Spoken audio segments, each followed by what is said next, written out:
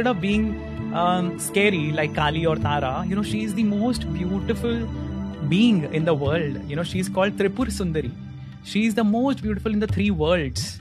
And she's also called Shodashi because she's depicted as a girl of 16. But she is Kameshwari. She's the goddess of love, basically. It could be romance, desire, love. And it's only because of desire the things move, right? And she is sitting on a throne whose, the legs are formed by the Trinity.